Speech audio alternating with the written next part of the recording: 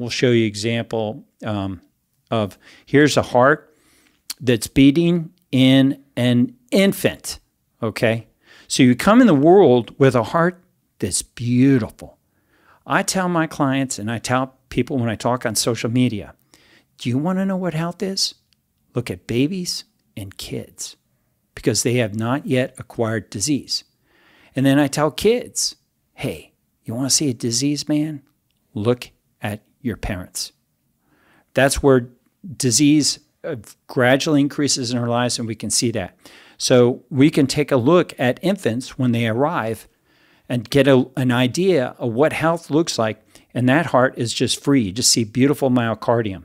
There's trace little bit amount of fat in there, and that's probably fine.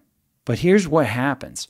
You get way too much of this fat, and it transitions from beneficial fat to inflammatory fat.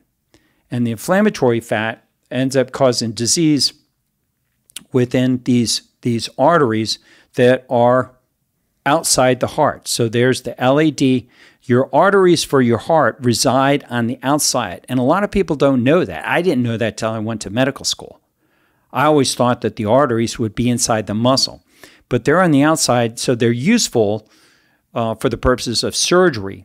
You know, you can do a transplant when these arteries become diseased. You can make a cut there, take a vein out of somebody's leg, saphenous vein, or maybe internal mammary artery or whatever host site that they want to grab in order to do a transplant when somebody becomes really diseased. But I work with people now to open up these arteries and get rid of the disease by stopping the inflammation that's going on when this heart fat starts accumulating around those hearts. So this is a really big problem.